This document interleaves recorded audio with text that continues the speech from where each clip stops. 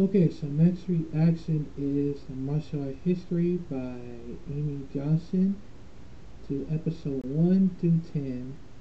I know it's going to be longer than I thought, but little minutes to take on, so bear with me if I react to it without doing some editing if I can. So I apologize to each and every YouTubers out there who actually, thought it was boring.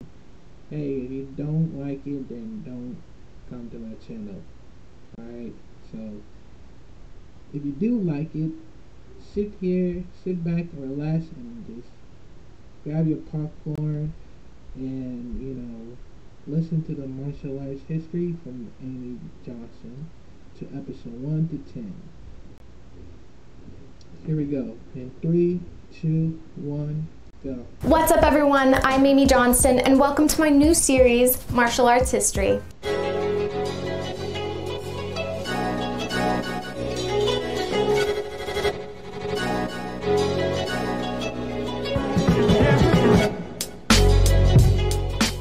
I'm an actress, stuntwoman, and lifelong martial artist, and I love everything action and martial arts related, so I'll be dedicating a specific martial art to each episode, and I will be going in depth into the history of that martial art. The martial art for today's episode is karate. So karate means empty hand, karate do meaning the way of the empty hand, kara meaning empty, te meaning hand, and do meaning way, the way of the empty hand. So karate is a form of martial arts that originated in Japan and is actually one of the most widely practiced forms of fighting in the world. Karate is an unarmed martial arts form that uses kicking, striking, and defensive stances using the arms and the legs. Students of karate are called karatekas. They practice hard and are able to reach different levels of mastering the form. The skill levels are determined through the color of the belt that the students wear, which typically in increasing order of skills are white belt, yellow, orange, green, blue, brown, and black, and typically there's 10 degrees of black belt. And even though there's no record of exactly where karate originated from, its occurrence was first noted in the Okinawan lands. In its early time, it was heavily influenced by Kung Fu. The reason not much written evidence exists regarding karate in its early times is because Japanese soldiers had actually banned the practice amongst civilians. However, at the start of the 20th century, karate actually started to be taught in schools. The art was brought to Japan by Sensei Gichin Funakoshi, who made many changes to the form and was very instrumental in forming the Japanese Karate Association. The formation of JKA also spread the word of karate as they sent teachers internationally to teach it. Fortunately, today karate schools exist in all countries, so millions of people are able to practice the form of karate. If the philosophical aspects of karate are focused, it typically addresses emotions, physical strength, respecting one another, and being humble. Funakoshi believed that karate, with all its physically strengthening lessons, could actually help an individual find mental strength and humble oneself. This helps improve one's skills as an individual may then be able to receive criticism and work on his or her faults. Many karate masters have learned the techniques of the fighting form and then later went on to teach it. However, some of them will never be known as they only taught in secrecy. Takahara Pichin was one of the most famous students of Tode Sakugawa, who was also known as the father of Okinawan karate. Other karate masters also include Soken Bushi Matsumura, who was one of the early teachers of Gichin, who was also trained by Yasutsune Azato. Gichin Funakoshi was born frail, according to his words, and started karate in an attempt to improve his health. By the 1920s, Gichin had introduced karate into Japanese universities as part of the curriculum that also played a huge part in spreading karate to a larger audience. More recently, Sensei Hidetaka Nishiyama, who trained under Gichin, eventually became a member of the board of directors of the JKA and also authored one of the most popular books about Shotokan karate called Karate: The Art of Empty Hand Fighting. Other masters have also had a great impact on the world of karate, such as Sensei Taiji Kase, Sensei Teruyuki Okazaki, and Shihan Hirokazu Kanazawa, who is the only living master to still hold the rank of 10th Dan. Karate's had its influence in so many TV shows and movies throughout time. The Karate Kid in 1984, The Karate Kid Part 2 in '86, those were huge films that primarily brought karate to the big screen. Then of course there's Jackie Chan, who still to this day is practicing karate amongst many other martial arts and has always brought his martial arts to the big screen. Other films like Kill Bill, which is still one of my favorite films to this day. I absolutely love Quentin Tarantino as a director, and that film was just absolutely awesome. That portrayed a lot of karate, as well as Karate Kid in 2010, so karate is around everywhere. It's been in films and TV shows for years, and it's not going anywhere. There are a ton of books on karate teaching some of the techniques and history of the martial art, such as The 20 Guiding Principles of Karate, Karate Do, My Way of Life, and many more. Karate clearly involves a lot of techniques and clear understanding of the fighting form, which is why it requires an average of 5 years to earn a black belt. The techniques include stances, aka dachi, that include natural, straddle, forward and back stance. Punching techniques known as tsuki include rising, middle, downward, lunge, reverse, U-punch, and spear hand thrust punch. The striking techniques include back fist, bottom fist, knife hand, and elbow strike. Upper rising, middle outside, middle inside, knife hand, and downward blocks are some of the types of blocking techniques. And finally, the kicking techniques involve front, roundhouse, back, side, thrust, and snap. There are so many other karate techniques, but those are some of the basic and most commonly used. Now, from school to school, the names often change, so there can be one technique with several different names. It's not uncommon. Karate, despite being a form of exercise for the body, also aims to strengthen the character and mental strength of those who practice it.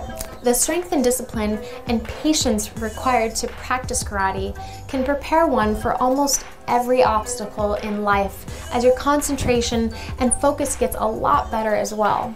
Once the practitioner has made a commitment to include these values as a daily part of their life, it will lead to an inevitable improvement in one's character. All right, everyone, that's it for today. I know it was a lot of information, but I hope that you learned something. Stay tuned to next week's episode for a different style of martial arts. Thanks so much for watching Martial Arts History, and I'll see you next week.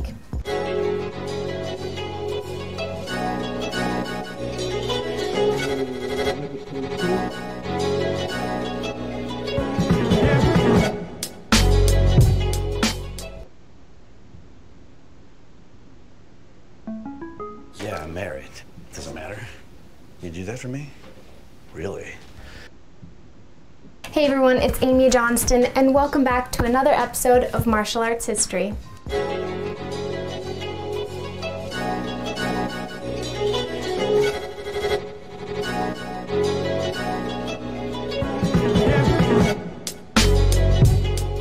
So in this series, I go in depth into the history of several different martial arts styles. The martial art for today is Tai Chi.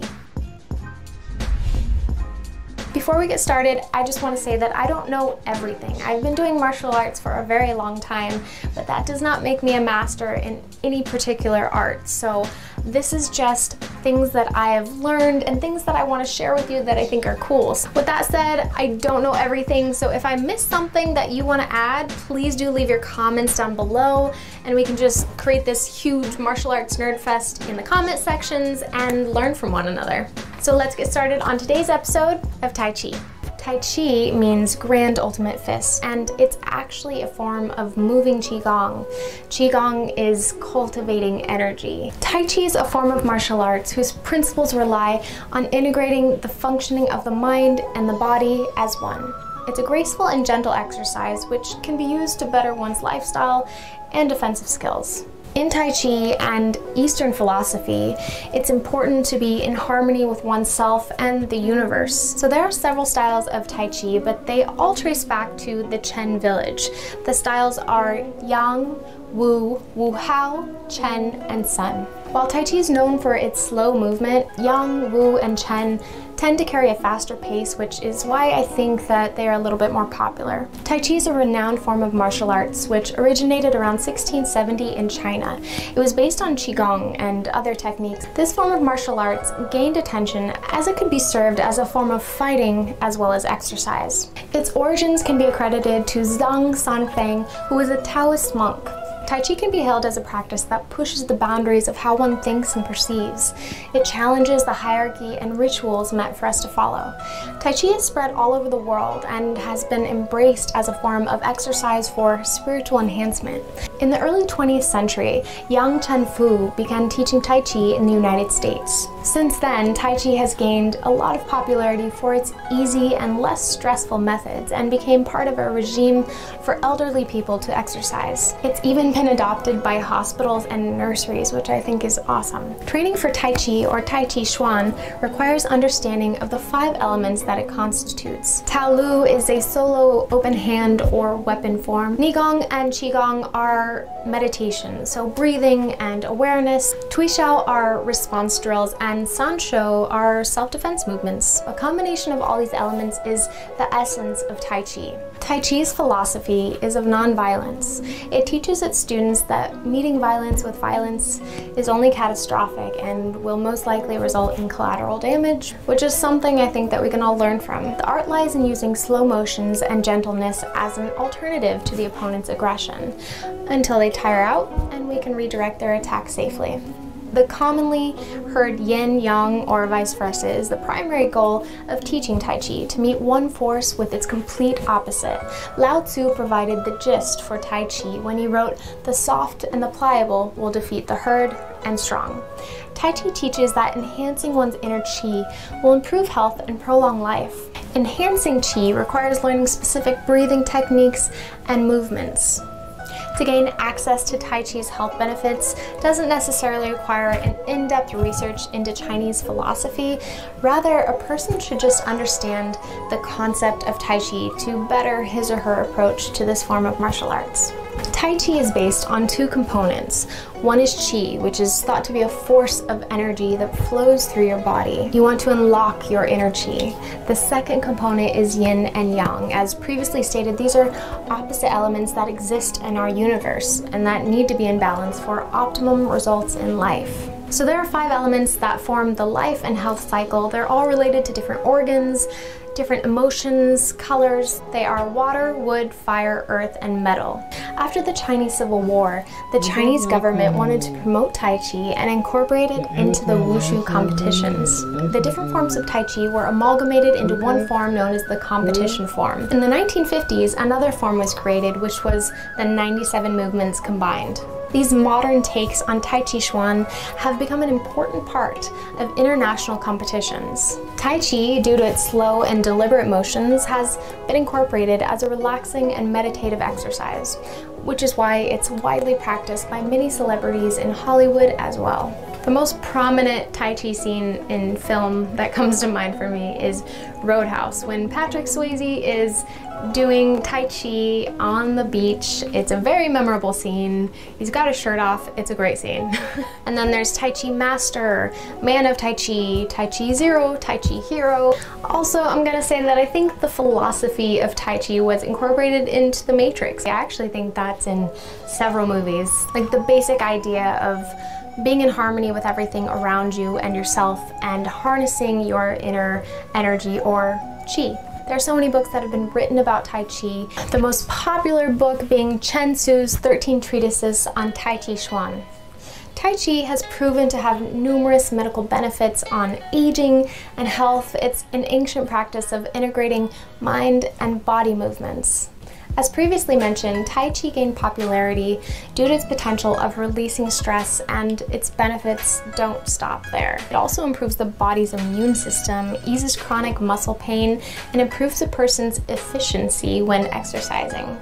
Tai Chi infuses the spiritual and physical aspects of life with perfect harmony, and that is why it is rightfully a renowned form of martial arts. So I haven't studied too much Tai Chi or Qigong, but it's something that I really want to focus on because I know the times that I have done Qigong with my mom who teaches Tai Chi and Qigong, I feel so centered and aware after class, and maybe I'm crazy, but the colors seem brighter. Like, my body really gets into a relaxed state by connecting certain breathing techniques with movements along with visualization. Tai Chi, Qigong, breathing techniques, or any form of meditation is so powerful and I think so important. So actually creating this episode on Tai Chi is getting me really inspired to go do some Tai Chi right now. Actually, maybe I will after I film this video. We don't always breathe perfectly, and I know that sounds weird because obviously we have to breathe to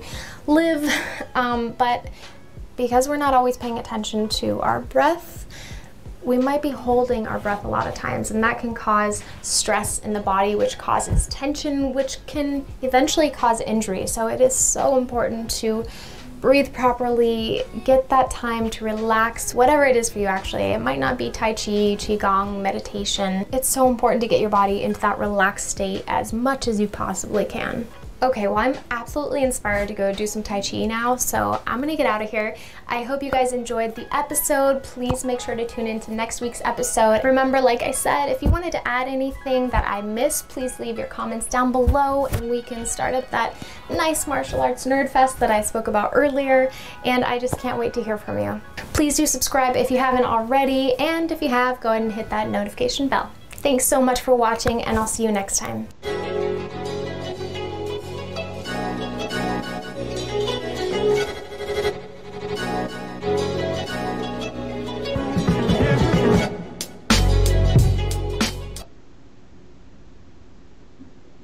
Don't overpay for Best Buy. WikiBuy can save you money. It's a browser extension.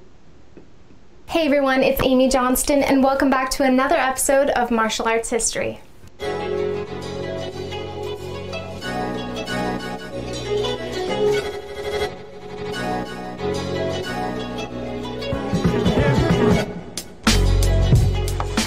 In this series, I take different styles of martial arts and I go in depth into the history of them.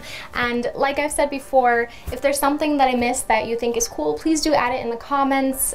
These are just things that I want to share with you that I've learned throughout the years or that I just think are worth sharing. The martial art for today is Muay Thai. So the first thing I want to share with you is a story actually that my dad told me several times and has just stuck with me in regards to Muay Thai. So my dad was a 5-time world kickboxing champion, and he told me that the first time that he fought in Thailand, he was going against the Thai champ there, and obviously he was the underdog. He was an American in Thailand, and he was warming up and getting ready for his fight in his locker room, and he said that the ground started shaking. I don't know if he's exaggerating because he was quite the storyteller, but he said the ground started shaking and he heard boom, boom, boom, and he was like, what is that? What is that? You know, and nobody really knew what was going on. And so he looked over, like walked around the corner into another area, and he saw his opponent, the Thai challenger, the world champion Thai boxer, kicking with his shins against a pole, a cement pole, and it was shaking the cement pole like boom, boom, and there was like dust coming down, and that was before my dad fought him. My dad actually won that fight, but that I'll never forget that story, and it just reminds me of like the hard work that goes into Muay Thai and Thai boxing, the dedication, and those armored legs, man, ridiculous. So anyways, I wanted to share that story with you because every time I think of Muay Thai, I think of my dad telling me that story. Like, what does that do to your mindset before you get into the fight? Like, I would be running. Anyways, let's get started into more educational things on Muay Thai. So Muay Thai actually means Thai boxing, and it's often referred to as the art of 8 limbs or the science of 8 limbs, and that's because there are not 4 points of contact, there are 8 points of contact. So, you know, in boxing, there are 2 points of contact, your left and your right. Kickboxing, there's 4. Your left punch, right punch, left kick, round kick. Well, there are 8 in Muay Thai. So punch, punch, kick, kick, and then there's elbow, elbow, knee, knee. So 8 points of contact in Muay Thai. What comes to my mind often when thinking about Muay Thai fighters is the dance that they do before they fight. And there's actually a name for that. It's called the Y Crew or the Ram Y. So there's 2 different names for it. It's a traditional dance that signifies respect to their teachers, and also for some it's just a nice time to kind of show off some of their movements. And some fighters are more religious, giving thanks to whoever they believe in or what they believe in, but ultimately it's a tradition to express gratitude and give thanks. So the headpiece the Muay Thai fighters usually wear is called a mongkol, and the armband is called a prajan. So the headband and armband are usually given to the fighter after they've been blessed by Buddhist monks, and the point of this is to give victory and protection to the fighter. So Muay Thai is a sport that includes stand-up striking alongside clinching techniques. The sport makes use of one's full body, including one's fists, elbows, knees, and shins. Those who practice the art of Muay Thai have usually started from the age of 6 years old and have taken their first fight by 8 years old. As this sport is very harsh on those who practice it, the fighters are known to have super tough bodies and are able to tolerate pain a little more because they worked really hard on building up that tolerance. The popularity of Muay Thai has really risen and has recently been accepted as an Olympic sport. The origins of Muay Thai are debated over, as most of Muay Thai's history was lost when Burmese took over Siam, which is now Thailand. Muay Thai was taught to soldiers. If they lost their weapon on the battlefield, they were then actually able to use their whole body as a weapon. Since there was a constant threat of battle, many training centers began to open throughout the kingdom to assist men in being able to defend themselves. Apart from its popularity amongst the common people, it even became required for royalty to practice Muay Thai. It was believed that Muay Thai would help them become better leaders. King Narswan was a Muay Thai legend and would eventually help free Thailand from the Burmese. One of the most famous Thai fighters is named Somart Payakarun, who some also call the Muhammad Ali of Muay Thai. His achievements include a boxing record of 21-2, he has 4 Lumpini belts, and also he is a WBC Super Bantamweight champion. Another fighter by the name of Diasalnoy Chor Thanastakarn used his weight as an advantage and was often able to execute a very effective knee strike, which helped him to become an undefeated Lumpini Stadium champion. Saenchai's techniques as an agile and smart fighter earned him a right to be mentioned alongside the best fighters as well. Despite his short stature, his brilliance is displayed during his fights, and at 33 years of age, shows no signs of slowing down. Tang Chai Torsalache, Kyansak Sor Planchet, and Nankabuan Nongki Payayuth are some of the other champions to have mastered Muay Thai techniques. Sorry if I'm not pronouncing these names right, they're really difficult to pronounce. One of the most well-known trainers of the sport is Yad Tong Sananam, who has trained 7 Muay Thai champions. He actually owns a camp in Thailand where he trains a lot of UFC and K1 professionals. Muay Thai has had its influence in film, television, anime, manga, video games. So Dual Fist comes to mind as a reference to Muay Thai. It's a Shaw Brothers film that was made in the 70s.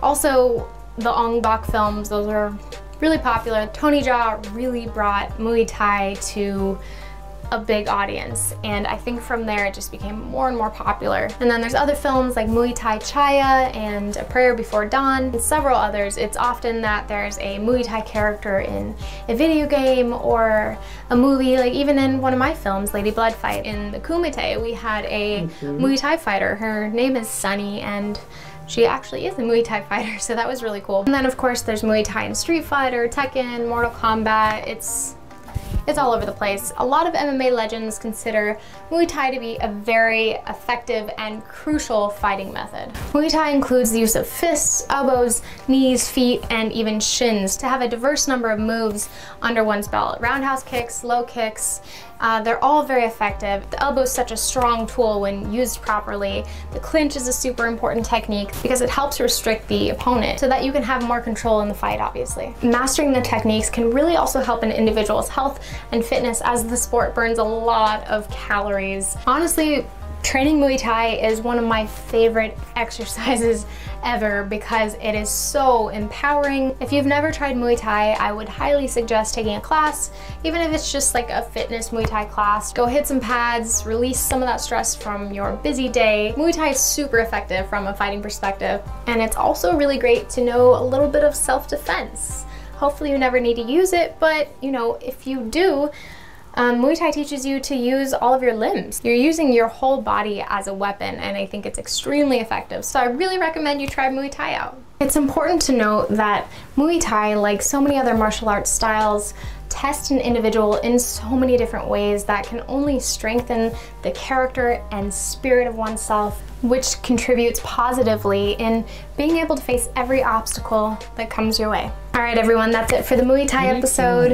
I hope you enjoyed it, and please leave your comments down below letting me know how you liked the video and also anything you wanted to add, like I said before. If you haven't subscribed, please do so now, and if you have subscribed, go ahead and hit that notification bell. And if you haven't subscribed to my email list, go ahead and do that now. I'll leave a link down below for you. And by being a part of the email list, you will receive a lot of cool VIP treatment and early access to things. For example, I just gave 25 free pages of my new book, How to Stunt in Hollywood, to all my email subscribers, and I actually gave that to them a week before the book was even released. So if you want to stay updated on everything and get some VIP content and early access, go ahead and subscribe to my email list. Like I said, there's a link down below for you. Thank you so much for watching, and I'll see you next time.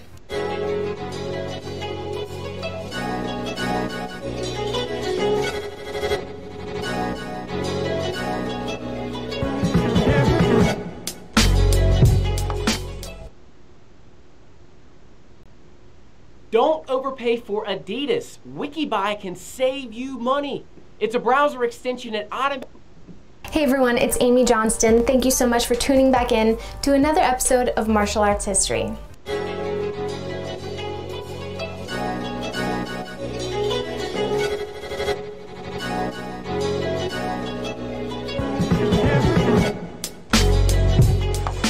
So if you're just tuning in to this series, basically what I do is I take different martial arts styles and I go in depth into the history of those styles. And like I've told everyone before, if there's something I miss that you wanted to add, please leave your comments down below. I would love to hear from you, because again, all the information in this video is just stuff that I've learned throughout the years and things that I want to share with you. So please feel free to leave your comments and add any additional information that you want in the comment section. The martial art for today's episode is arnis. Arnis is a form of martial arts that's also known as two other names, Kali or Eskrima. This form of martial arts originated in the Philippines and centers around the concept of fighting with weapons, mainly bladed weapons, sticks, and in some places the emphasis is on hand-to-hand combat. Mainly, arnis is taught to help individuals protect themselves against weapons that are easily accessible. Arnis definitely requires an individual to be using their body as a whole unit and all of their movements to coordinate with each other. This practice really enhances one's coordination. As speed is not a crucial factor in arnis, any age can practice at their own pace. The practice of arnis was originated in the Philippines by Spanish soldiers, which actually took inspiration from fencing. This practice was really common amongst peasants, and as most of those practitioners lacked education, not much written record exists. A record of arnis exists only after the arrival of the Spanish. In 1521, the use of arnis was first recorded when the chief of Mactan, Datu Lapu-Lapu, defeated Ferdinand Magellan by Kali. However, during the 18th century, Spanish banned the learning of arnis by the civilians actually fearing that there was going to be a rebellious outrage if the population learned how to arm themselves. However, the natives continued to practice in secrecy, during which time the name Eskrima was coined to refer to arnis. Grandmaster Porfirio Lanata is not only internationally recognized, but is also the founder of Arnis Lanata, which is a recognized Filipino stick fighting style. His name appears in the 1988 Martial Arts Hall of Fame, and he has more than 50 years of experience in martial arts. He's also published a book alongside his student Amante Marinas, which was the first book about arnis. Remy Presses, another martial arts teacher, whose name appears in the 82 and 94 Black Belt Hall of Fame as Instructor of the Year, is well known for introducing modern arnis to the general people. He merged basic concepts from various martial arts systems to create his own system. Modern arnis was approved by the Philippine Amateur Athletic Federation and was to be taught at National College of Physical Education. More recently, arnis has become a huge part of pop culture since the recognition of martial arts as a valid sport and technique. Arnis is very valuable when training actors for action films or, stuntmen and stuntwomen practicing, because a lot of the movements that you learn in arnis can transfer really well into several other weapons. So arnis is always something that I suggest to people when they want to learn more weapon-based combat. Arnis is really great for action films, in my opinion, because there's so much you can do with it and there's so many different weapons you can use, and it's fast and strong and clean and beautiful all in one. A documentary by the name Escrimadores was directed by Kerwin Go. The movie includes interviews from various schools in the Cebu area. It also includes the origin of arnis from the 13th century all the way until the modern era. Arnis' self-defense teaching includes multiple moves that are designed to do exactly that: defend. It includes moves ranging and including low kicks, elbow and knee strikes, and disarming techniques against knife, stick, gun, and so many other weapons. San Miguel is a right-handed forehand strike that can be used by most amateurs as well. The Sinwali is a signature move that uses double sticks in a continuously moving pattern that requires immense concentration and coordination. I personally love Sinwali, and I always teach Sinwali to people that want to learn more weapon skills. It's really great mentally, and it's also a really good workout for your arms. Redonda, literally meaning round, basically describes a signature move that includes constant circular stick movements that whip around in a circle and come back to its origin. Arnis, as mentioned before, is a defensive technique that all in all has various systems and types ranging from traditional to modern arnis. Arnis stands out amongst other types of martial arts as it doesn't emphasize the need to fight. Once the opponent has been disarmed and has surrendered, it is then completely up to the arnisador on how to move forward, and with great power comes great responsibility. This is something that I really love about arnis, is that it's so powerful, because once you learn how to disarm somebody, you're putting them at a complete disadvantage and you're making them vulnerable because they weren't expecting that. So this practice itself shows the need for creating more awareness for techniques that don't instigate or encourage the use of violence, but rather a way to teach individuals the way to defend themselves from probable harm. I think arnis is a really great defensive martial art, and again, like I said, it's really wonderful if you're trying to learn some more weapon-based combat. Again, a lot of the weapon work that you will learn in arnis really transfers well into several other weapons, so I highly recommend it. It really challenges you mentally, because a lot of techniques you're using your right hand to do one thing, your left hand to do another thing, and then your feet are doing something completely different, and you have to switch things up on the fly and be very aware of your opponent, the sensitivity levels, and how your body is moving in its entirety. So it's really great for your mind, and it's also a really good workout and super, super fun. I recommend anyone of any age to go take an arnis class. I don't think you'll regret it. The awareness and sensitivity that you can gain from arnis is really incredible and so important as a martial artist. All right, everyone, that's it for today's episode. I hope you enjoyed, and please, like I said, go ahead and leave your comments down below. Let me know what you thought and add any additional information if you'd like to. If you haven't subscribed, go ahead and do so now, and if you have, go ahead and hit that notification bell. Last thing, if you're not subscribed to my email list, go ahead and do that now. The link is down below. Super simple. Basically, it will keep you updated on everything that I'm doing. You'll receive VIP and early access content, and actually, you'll get my first 25 pages of my new book for free. That book is called How to Stunt in Hollywood. It's a very inspirational book. I recommend it to anyone. It's actually available on the Amazon Kindle store if anyone is interested. I would love to hear your feedback. So go ahead and subscribe to my email list if you are interested in those free 25 pages and early access and VIP content. Thank you so much for watching, and I'll see you next time.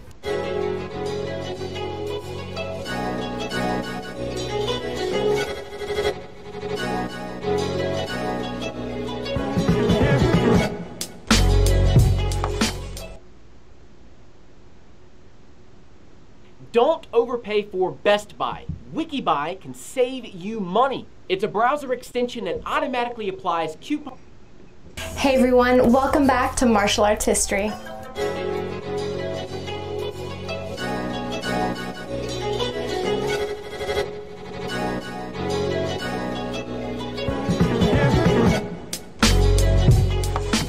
The martial art for today is boxing.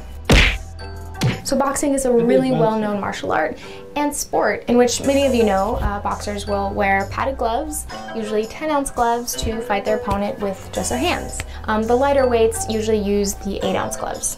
So boxing matches are fought in rounds, and the maximum would be 12 rounds for professional boxers. And actually in the early 20th century, it was super common for boxers to have unlimited rounds, which is just crazy to me. So now thankfully there are, more rules in the sport. Boxing is an Olympic game as well as part of the Commonwealth Games, including both men and women. It also has its own separate world championships. Some of the earliest occurrences of boxing actually go way back to the Roman era, during which soldiers would lose their weapons and need to learn how to fight with their fists. So it was kind of a do or die situation. So one of the early reasons to why boxing became so popular is because the Greek Olympic competition in the 8th century actually included boxing as a sport. However, after the collapse of the Roman Empire, not much was seen of boxing. But during the Age of Enlightenment, a lot of people became interested in boxing and brought boxing back up to the surface, made it relevant again.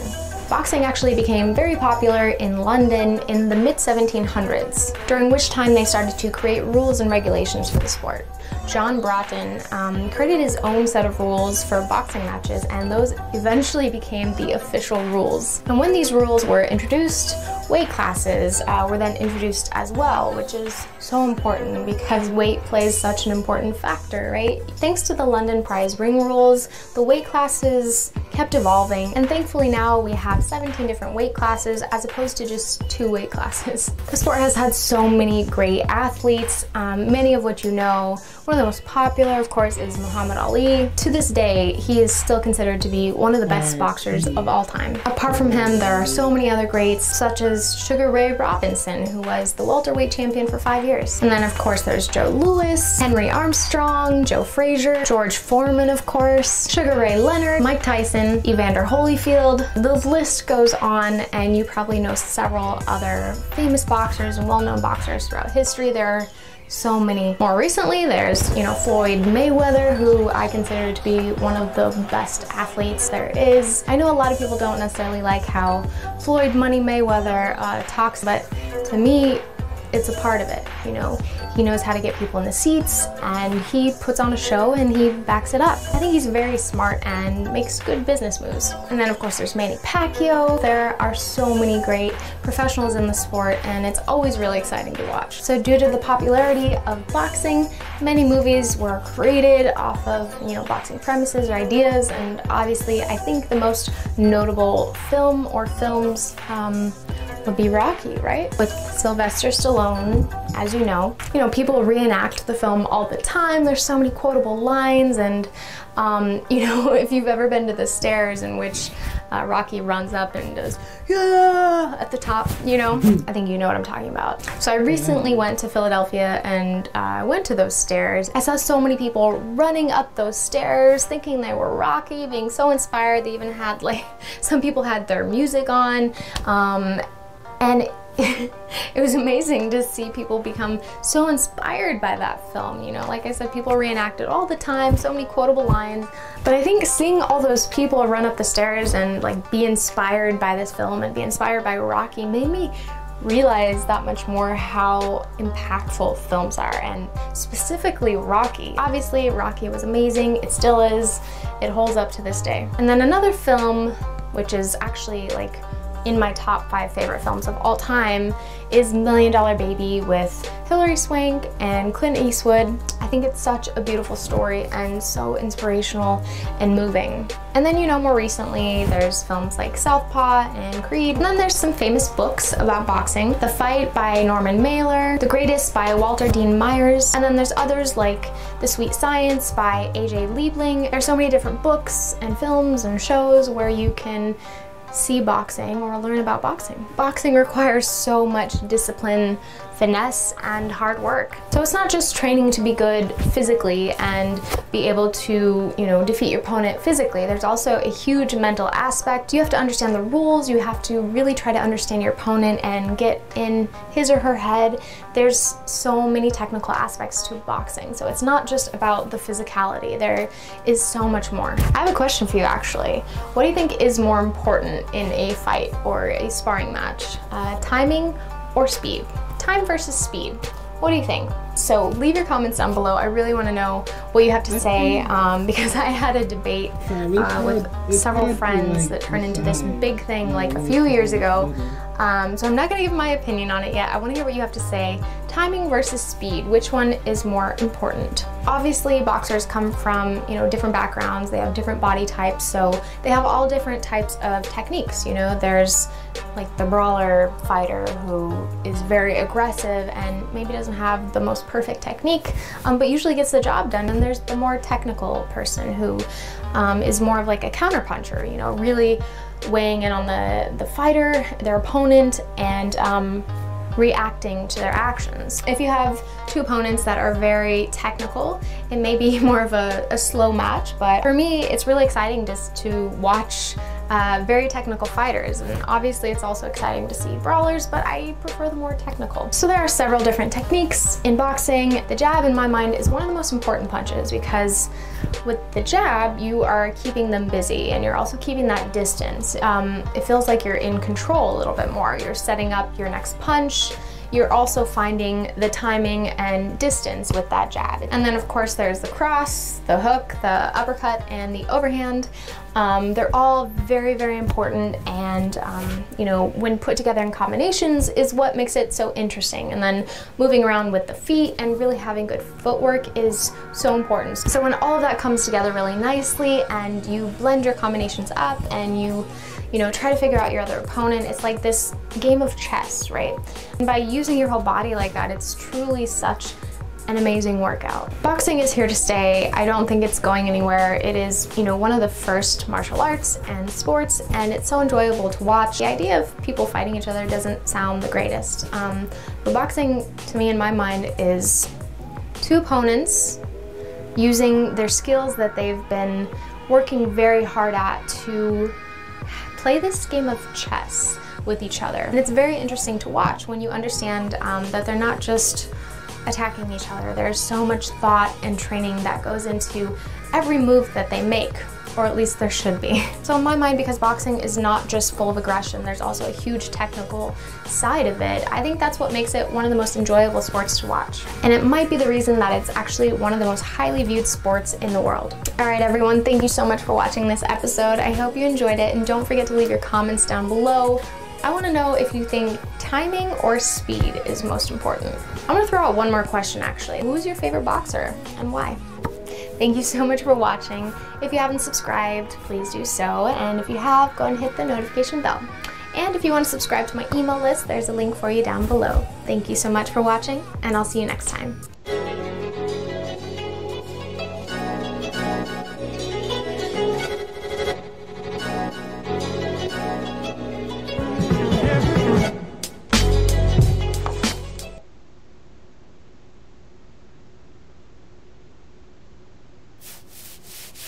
The soap you shower with? It's because I'll let you in on a little industry secret. Hey everyone, welcome back to Martial Arts History.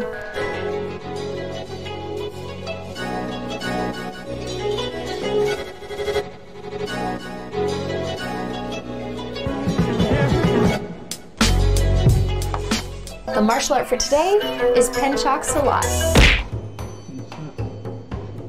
I've trained a lot of Silat under the progressive style of which my dad taught, but I never really got into Penchak Silat too much until I actually worked with a master named Chechep, who was in the Raid 2. He was against Eco, doing a cool fight scene in the kitchen with the knives, really awesome fight scene. I got to fight Chechep in a short film called The Gate, and during that project, I actually learned some Penchak Silat, and learn more about the history of it, and I absolutely love it. I think it's a beautiful art, so I'm so excited to share some information about Pencak Silat today. It's a form of martial arts that originated in Indonesia. It's known to be a competitive form of Silat. It's a type of full body fighting that includes a lot of different striking techniques, grappling, and the use of many weapons. Every part of your body is used while striking or in defense. It's something I really like about the art is that it's so creative in the defensive moves and the striking moves. You are moving in a way that feels very natural, and it might feel weird in the beginning, but once you do it, it feels very natural, in my opinion. So I love the fact that you're using these very natural movements and using all of your body to defend and attack. So according to a different myth in regards to the origin of Pencak Silat, the evidence of when it really began to become an art was in the 6th century. Originally, it was developed by tribal groups who actually observed animals in nature defending themselves against other animals. Eventually, it became very influential in achieving social status, meaning that there were fights between clans, tribal groups, communities, and later on kingdoms. In between the 7th and the 14th century, 2 kingdoms of Sumatra and Srivijaya, and between the 13th to the 16th century, Majapahit in Java had contributed to the development of Pencak Silat by making good use of its fighting skills, and then were successful in extending their rules in Indonesia, Malaysia, and Singapore. This martial art, Pencak Silat, is associated with a lot of religious concepts, local legends, religions, philosophies, and customary law systems. It also has a very deep spiritual and mental aspect to develop oneself. Its art and cultural aspects are a huge part in describing the martial art in terms of music, the dances, and the beautiful dresses. And it's also been a huge form of character building. So there are 4 major aspects in this martial art. The first one is the spiritual aspect, having faith. Second is self-defense, having the ability to know how to protect yourself and also stay in peak physical shape and understanding so you can do so. The third is the art aspect, which is being able to perform your martial art. And fourth is the sports aspect, which is to have a competitive mindset and desire to live a healthy life and keep moving forward. So these aspects also bring so many amazing things to the practitioners, such as moral values, discipline, honesty, and responsibilities. In Indonesia, Silat is considered to be a cultural heritage and is practiced with the mindset of being able to adjust and adapt to your situation and environment, which I absolutely love because there are a lot of martial arts and movements that you can learn, and you might be able to do it when you're all set and prepared in the right environment and happy tunes are going on and everything, but to be able to adapt in any situation is one of the most important skills. So Dan Inosanto, he's well known for Silat, so I have to throw him in there, of course. He's an absolute legend in the world of martial arts. The Pencak Silat practitioners that are more well known today would be the actors and martial artists in films like The Raid, such as Iko Uwais, Cecep Arif Rahman, who, like I said, I worked with, and he was incredible. If you haven't watched the Gate short film, please do so. It's a really good short film. I'm not being biased, I just think it's a really, really good action drama piece. And then there's Yayan, Ruhian, and many others who not only practice the art, but are becoming well known for being action stars or being Pencak Silat masters. So Pencak is the performance aspect of Silat. Silat is the spirit, self-defense, and fighting techniques. So together it creates Pencak Silat. More recently, Pencak Silat has actually been taught in schools as extracurricular activities in Indonesia, which I love. It's also included in national, local, and international events like Indonesia Sports Week and SEA Games. In 2002, Silat was introduced at the Asian Games in Korea. The influence of Pencak Silat and Silat in general can be seen in so many different martial arts films in general, shows, it's all over the place. And in my opinion, some of the most notable films that had some cool Pencak Silat in it would be Merantau, which is a really awesome action film, The Raid 2. These films and this way of fighting is becoming much more popular, and I think the US is finally starting to understand how cool it can be. And I think The Raid really brought Pencak Silat to American viewers, and more and more shows and directors and producers are trying to capture that style because it just looks awesome and it looks real, you know? So love this style, it's amazing. It's in so many different films, but those are definitely a few of the top Penchox-a-lot films. Overall, there's no standard set of moves in Penchox-a-lot. Each style has its own specific movements and techniques. That's because, you know, several different masters interpreted it in their own way and put their style on that, and you know, now we have several different techniques and different styles and variations of those techniques, which I think is awesome. I mean, I love that aspect of martial arts. I don't think anything can ever truly remain the same. I think things are there to evolve and adapt and become better. It's so important to add your own style to any martial art that you do and find what works best for you. Strict rules don't always work the best, in my opinion, because everybody's body is different, we all move differently. So find what is right for you and adapt and change, and just like Penchox-a-lot, try to be as adaptable as possible. And in my opinion, that just comes from being aware in general and practicing as much as possible. So the techniques differ because of the different masters who interpreted it in their own way per their preferences, their socio-culture context, and the physical environment that surrounded them. So even the basic attacking techniques may differ depending on lineage, style, and regional origin. Some of the most popular techniques are obviously punches and kicks. There are a lot of takedowns, sweeps, they use elbows a lot of locks and joint manipulation, and overall using their whole body as a weapon. Like I said before, that is one of the coolest things about Penchox-a-lot, is that, you know, because they studied these animals in the past and it was kind of developed by watching how these animals naturally move and defend themselves, they then figured out what felt best for them based off what those animals were doing. So a lot of the movements feel very natural and very powerful. Penchox-a-lot is one of my new favorite martial arts because it's so addictive. It just feels so good to practice.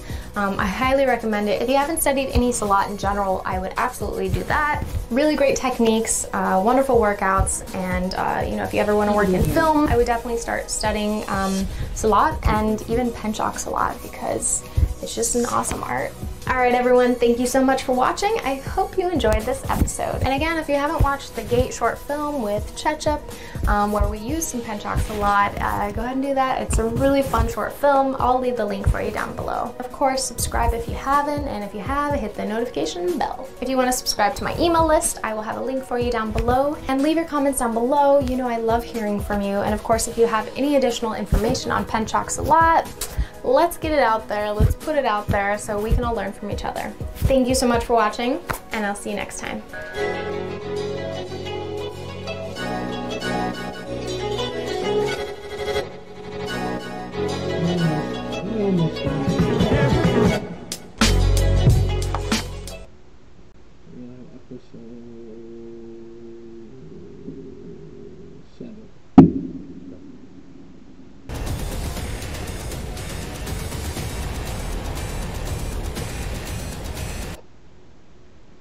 Hey everyone, welcome back to Martial Arts History.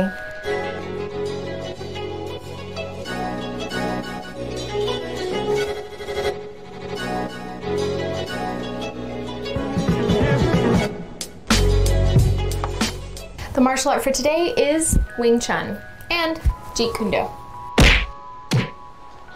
So Wing Chun is actually a traditional form of Kung Fu, which specializes in close counter combat. It includes several striking techniques and is mainly a defensive art. Wing Chun was originated to be used in close quarters where there was cramped space and not much room to move. The idea was to be able to defend yourself in a small area. Wing Chun relies on three basic principles that include defense and counterattacking simultaneously, keeping moves simple and straight to the point, and also emphasizing to strike at major pressure points. JKD, or Jeet Kune Do, is the form of martial arts that was given to Bruce Lee's art.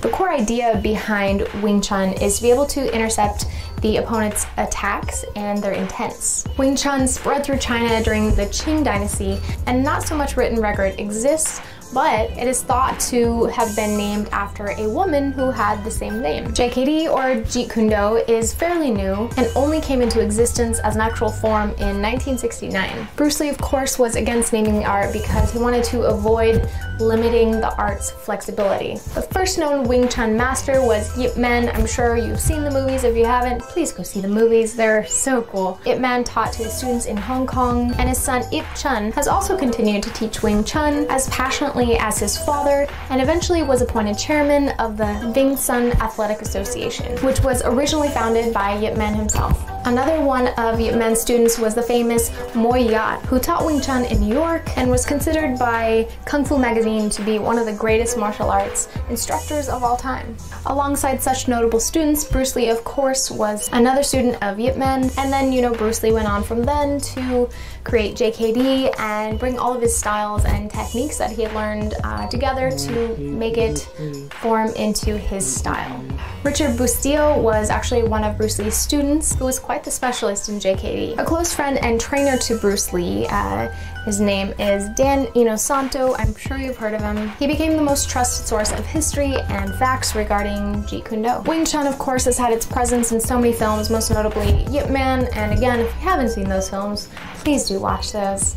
Very exciting, awesome action, really well done. There were multiple other documentaries based off of Yip Man's life that are really interesting as well. Regarding Jeet Kune Do though, Bruce Lee's name itself had a great impact on the popularity of the art. As Bruce Lee started to teach in Oakland, it got more and more popular outside of Asia. There's so many celebrities that have stated that, Bruce Lee was a huge inspiration in their life, and obviously martial artists always look up to Bruce Lee because he really brought theatrical performance of martial arts to the screen, and obviously he's one of my inspirations as well. Without him, who knows where martial arts on screen would be. The idea that people still talk about him and he's quoted all the time, he made such a big impact in the world on martial artists, on so many people. So I think he did something right. Wing Chun, just like most other martial arts, require a lot of dedication and hard work to master the techniques. Wing Chun techniques are typically known for the speed and accuracy, as well as really focusing on countering your opponent. A few of the techniques are Hen Sao, Pak Sao, Haijan, Lin Wan Kun, and the one-inch punch are popular punching techniques. There are 5 original ways to attack, which are single direct attack, SDA, attack by combination, ABC, progressive indirect attack, PIA, and immobilization attack, HIA, and attack by drawing, ABD. Wing Chun and JKD have a ton of different techniques, most of which are defensive or countering your opponent, but what I really like about Wing Chun is the idea of just using your body simply. Like not putting too much force when you don't need to put force. A lot of times when we think about punching or think about kicking, we hold our breath and we tighten up and we're like, all right, let's go. Obviously we shouldn't do that, because when you're tense, you could possibly get injured and you're not going to actually give as much proper technique or force. So the idea is to relax, like a whip. Let your arm be a whip. It's loose, but then it has a hard hit at the end. And so you want to relax as much as possible until that last second. And that's what I really love about it. And also it just feels very natural. When I started studying a little bit of Wing Chun, I realized how natural it was to punch in that style once I kind of broke all my habits of karate punching or, sparring. Wing Chun is just one of those martial arts that feels so good to practice it.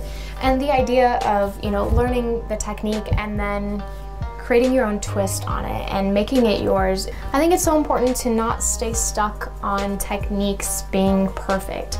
I think it's vital to create what's best for you and how your body feels and what you need. So I love that about JKD. So Wing Chun is such a great defensive martial art. I highly recommend it.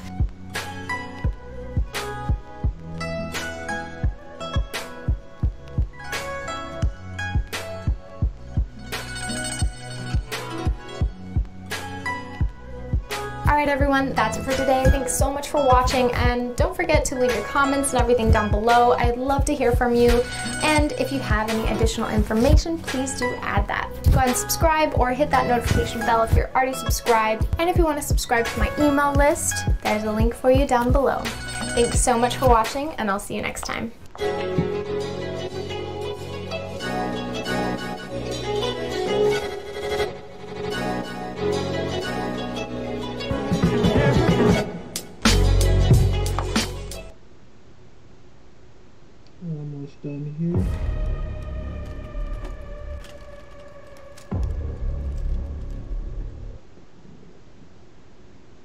everyone, and welcome back to another episode of Martial Arts History.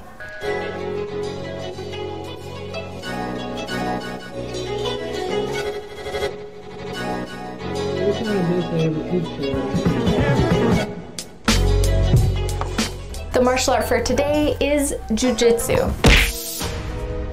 Jiu-Jitsu is a form of martial arts that deals with a close counter situation, so most fights go to the ground. So I always recommend anybody to learn, grappling, wrestling, jiu-jitsu. It's so beneficial, especially for women. If you can learn how to be technical and smart about how you move in case you're ever in any situation that you don't want to be in, and obviously for men as well. It's really difficult sometimes when there are bigger opponents than you, but if you understand the technicalities of an art like jiu-jitsu, you can really get out of some situations. So it's really an incredible art, and I'm so excited to share some information with you today. So it's a Japanese form of martial arts, and it's characterized by the use of little to no weapons. The name Jiu-Jitsu originated in the 17th century, and then it gained global recognition for techniques related to grappling or principles of grappling. This method of combat actually came about when the people wanted to fight back against the samurai when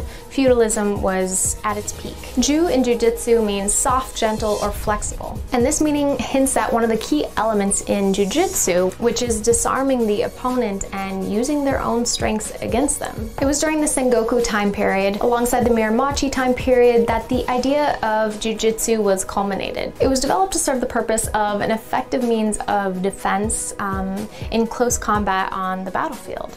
This was particularly useful in battles where weapons weren't present. Originally, Jiu-Jitsu included Tekenochi Ryu to help counterattack swords or knives. There was a shift in the social and political climate in the 17th century in Japan, and laws imposed meant that the use of weapons for destruction were being curtailed to reinforce an era of peace. And this was vital to establishing a form of combat that could still help a person defend themselves regardless of the use of a weapon. So what derived of this change is that Jiu-Jitsu went on to expand the library of techniques which aimed at inflicting specific areas of the body, most importantly the upper body. And more striking techniques were introduced at that time as well. But when the 18th century came about, these techniques were actually considered obsolete, as they expended too much energy and weren't considered to be as effective as the initial movements. So at that time, Jiu-Jitsu went back to focusing on distracting the person in a way for them to then be able to take advantage and get the opponent in a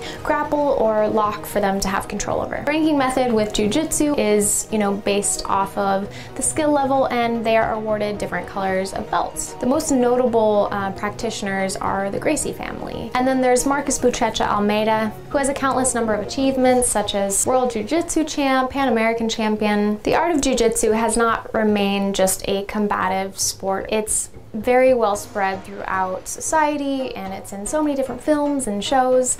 It's very popular. And I think it's popular because it shows a more realistic approach to defense. Like I said before, most real fights go to the ground very quickly, so by using Jiu-Jitsu, it just seems a little more real, and I think people can relate to that. The techniques that you learn make you feel very powerful because you can get out of certain situations, and you realize that it's the technique that matters so much, and obviously if somebody's way bigger than you and they know technique as well, it's going to be a little different. But you have way more control knowing good technique as opposed to not knowing anything at all, obviously. And I always think it's important, like I said, to have an understanding of self-defense. I'm always talking about this, and especially on the ground. So I think it's very important to learn some ground skills, and there are a few basic movements that you can learn that are fairly simple, such as bridging, shrimping, side mount, or escaping side mount, and standing guard pass. You can work on all of those and actually just have a partner, and you can learn some stuff off of YouTube. There's a lot of tutorials. It's a really good workout because it's a full body workout when you're, having to deal with somebody else's weight. It can be a very good workout. So I would, focus on like the basic moves of Jiu-Jitsu and practice them and just get comfortable, going through them, and then maybe take a class. You might feel a little more comfortable after you've watched some videos on it. So all the movements incorporate grip, control, angles, momentum, and force, which allow it to be such a concise and disciplined skill to harness. So, like I said, those moves are fairly basic, but to master anything, you have to do it a lot, obviously. So, like I said, it's a really good workout and you can learn some self-defense at the same time. Another thing I love about jiu-jitsu is it makes you realize how much of a shield or armor your body can be when you know how to use it properly, not just for attacking or doing cool moves. Like jiu-jitsu is so cool to actually just protect yourself, and I think that's more important than anything. Like, we never want to fight. That's not what it's about. It's about learning how to defend yourself, and jiu-jitsu is one of the best. Thank you so much for watching this episode. Please do leave your comments down below and add any additional information that you would like to. If you haven't subscribed, go ahead and do that now, and if you have, hit the notification bell, and thank you for subscribing. If you want to subscribe to my email list, there's a link for you down below. Thank you so much for watching, and I'll see you next time.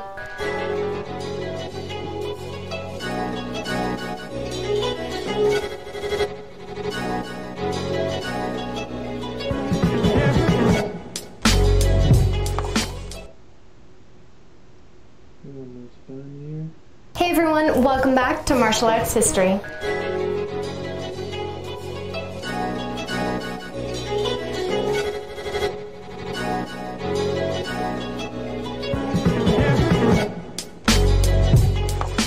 The martial art for today is wrestling. So wrestling is a sport that requires a ton of physical strength, technique, and stamina to control your opponent, pin them down, grapple them down, obviously whatever is necessary to win. So wrestling is obviously a very popular sport and very well known, but most people might not know that it was actually introduced in the 19th century in Athens when the first modern Olympic Games were held. It wasn't until the 20th century that wrestling became more of a household name and became very popular as a sport. But rather than be introduced in a formal setting such as the Olympics, it gained popularity as a freestyle competition. Wrestling then went on to become a very popular sport and entertainment for the world. So some of the roots of wrestling were actually traced back to several murals which spanned all across the globe. For example, there's an ancient Egyptian mural that dates back to 2000 BC, which gives a little more evidence that wrestling has been around for a long time. To some, wrestling may seem like a very daunting sport or martial art because, you know, WWE and also the media. Wrestling is very intense and hard on your body, and it's debated in the wrestling community that those types of injuries usually bring you closer to your religious beliefs. The use of religion in wrestling for gaining viewership has been a controversial move for wrestling for many years. Wrestling has several different branches: international wrestling, collegiate wrestling, sambo, professional wrestling. Of course, there's a lot of wrestlers in mixed martial arts, MMA, and the UFC. So MMA, WWE, and Raw are very mainstream branches of wrestling and really boost that fan base. Some notable names in the WWE are Steve Austin, The Rock, John Cena, just to name a few. And of course, there are a ton of wrestlers in the UFC. You know, I think wrestling is one of the best backgrounds to have, especially when you're in the UFC. It's such a solid structure, and it's so important to understand your opponent's weight and how you can manipulate that. So apart from having, you know, a large fan base and huge viewership on the sports channels, wrestling has been incorporated into so many films. A lot of WWE wrestlers or professional wrestlers have actually stepped into the acting world, and one of the most, you know, famous is definitely The Rock, Dwayne Johnson. He's an inspiration to me. I really look up to him, and I love everything he's done with his career. I think he's very talented and remains humble, which is so important. It's understandable that, you know, the WWE became so popular. It's super entertaining. You know, it's a fake fight on screen. So growing up, I was such a true hardcore martial artist, and I didn't like WWE because I was like, that's fake. It's so annoying. It's so fake. Blah, blah, blah, blah, blah. I was a little snob. But really, I mean, that's what entertainment is. Like, that's what I do now. I entertain with fake fights. So it's funny how that came full circle. But, you know, wrestling has been such an entertaining sport and martial art for so many years. You know, The Wrestler with Mickey Rourke is such an awesome film. Wrestling is such an important martial art and is such a wonderful foundation for arts like, you know, jiu-jitsu and things like that. It's just really a great core foundation to understand body mechanics and weight distribution. And of course, I recommend it like I recommend all other martial arts. And I've said this before, but you know, most fights go to the ground. So if you are ever in that situation, it's so great and important to understand a little bit of groundwork, being able to control your opponent as much as possible and defend yourself. All right, everyone, that's it for this episode. I hope you enjoyed it. Please leave additional comments down below, of course. And if you haven't subscribed, go ahead and do so, and go ahead and hit that notification bell if you have. There's a link for my email list down below if you want to subscribe to that as well. Thanks so much for watching, and I'll see you next time.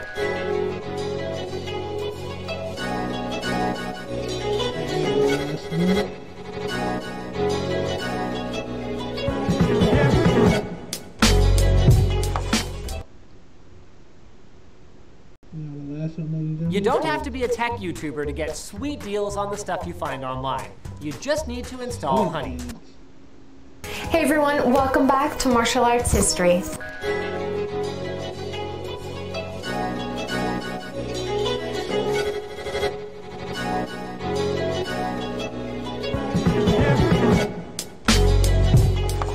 The martial art for today is Kung Fu.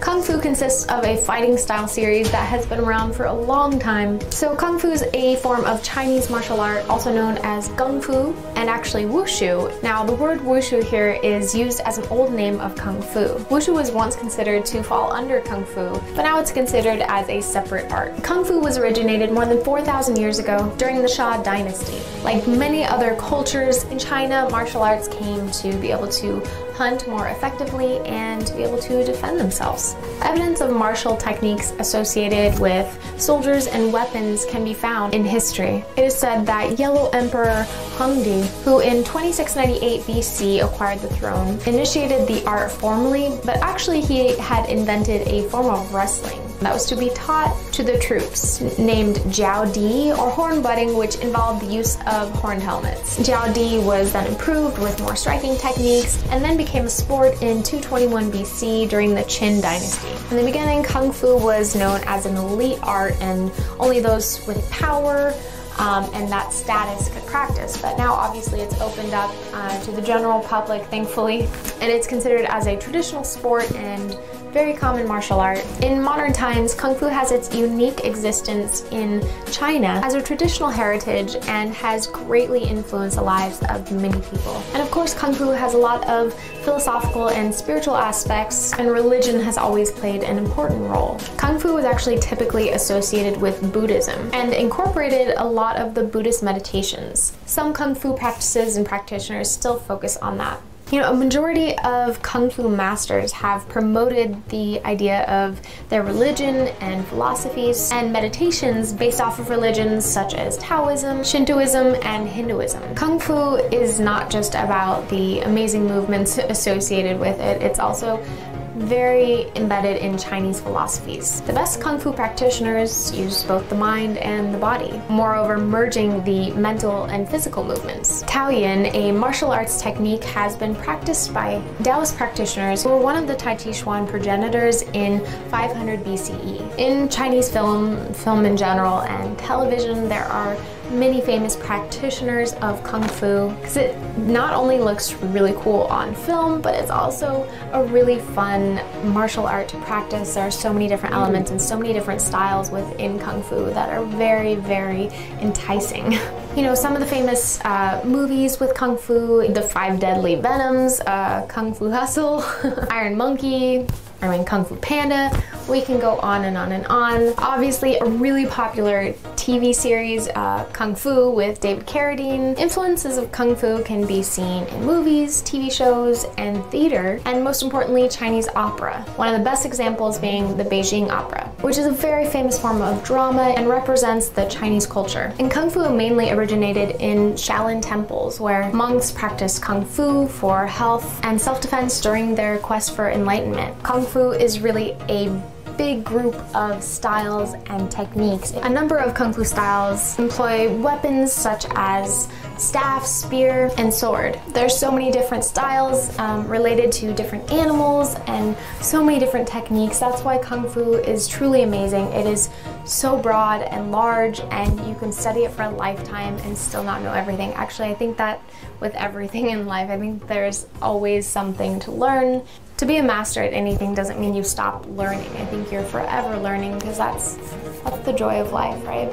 I've personally studied Shaolin Kung Fu for many years, and maybe that's the reason it's one of my favorite martial arts. I think it's so beautiful, and if I have to perform something for film, I usually go to a few go-to Shaolin Kung Fu katas or forms, because I really think they're beautiful.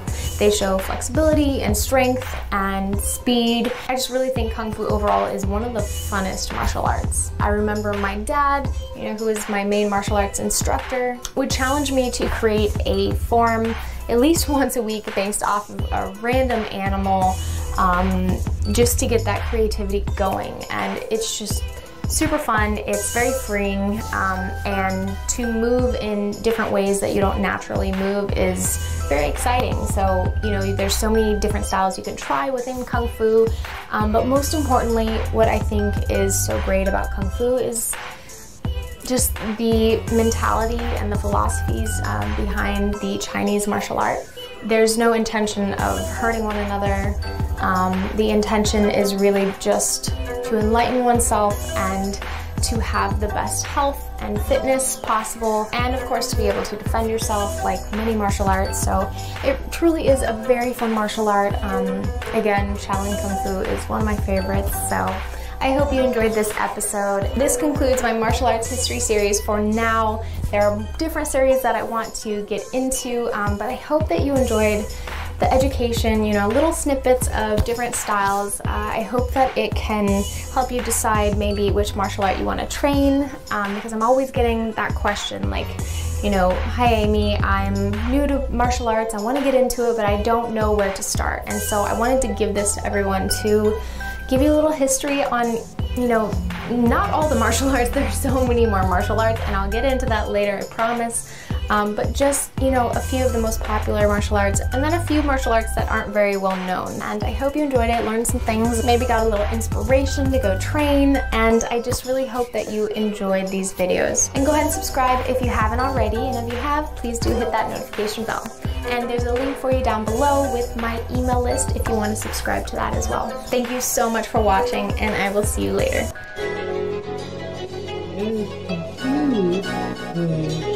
Martial arts history by Amy Johnson.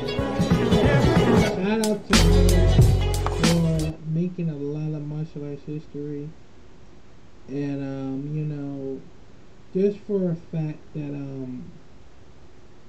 for today is, and the only reason why I did a martial arts practice is to volunteers to learn a lot of martial arts. It's like, and what's that one called? Some martial arts history. The other martial art history channels. Human weapons. And the only reason why I want to learn lots about martial art is because, I like martial arts better than, being myself as someone. But, the only reason how it got me into martial arts is, I think the one on Jackie Chan, Bruce Lee, others that I know about, because it's a lot of fun things to practice for martial arts, and it's a lot of fun things. And a lot of people who know martial arts and all that. But I would like to, including I want to teach you how to like defend yourself against bullies and negative people. Because I know bullies are jerks and negative people are negative and people are assholes. But you know, if you want to learn like martial arts like myself, just watch one of the martial arts movies or TVs, however you want to call it. How to be more brutal, brutal fighters, all that. Because I know for a fact that I would like to volunteer next time if I would become an action star or something like that. But yeah, I know I'm a terrible martial artist because I've been practicing for lots of times, but I don't know if I'm doing it right. Ask myself in the first person, and yeah, it's very struggling to me. So yeah, but that is for martial art history from episode 1 to 10. Let me know what you think about this. Comment down below. What is your favorite martial art, and what do you want to learn about martial arts? Let me know, comment down below, and yeah, I think that's gonna be it. Somehow, somewhere, I'll try to do the bonus next time. Maybe like a game or something. But yeah, I'll be seeing you next time. And yeah, stay safe out there. And yeah, make sure you be careful out there because I know it's gonna be a bad stuff for. But yeah, I'll see y'all next time for a bonus, maybe. But yeah, peace. Oh, and Tyler's just signing out.